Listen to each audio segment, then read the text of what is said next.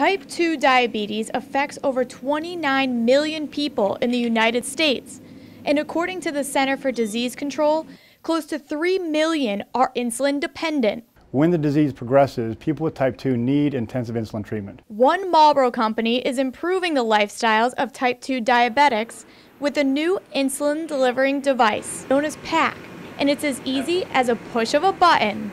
And so this simple device actually provides intensive insulin treatment. And it makes it simple for people with type 2 diabetes to do the right thing, to manage their disease the right way. All the patient has to do is basically have this reusable port, the messenger, and then they have the reservoir.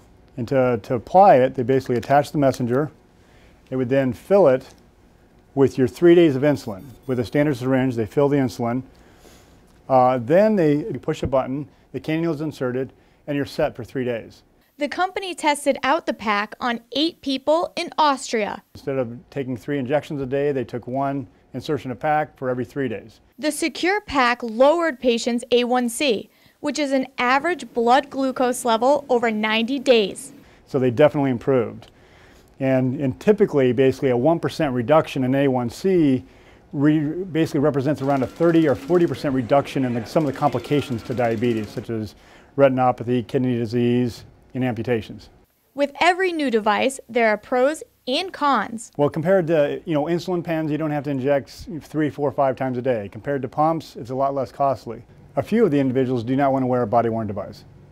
Although the studies are conducted in Austria, CeQur's home is in Marlborough for a number of reasons. To access the skills base, the supplier base, and in general the medical technology capabilities of the greater Boston area.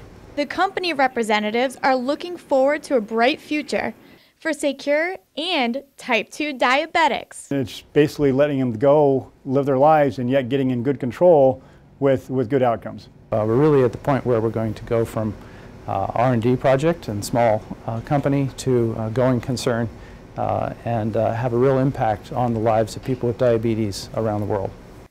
For Marlborough This Week, I'm Brittany Murphy.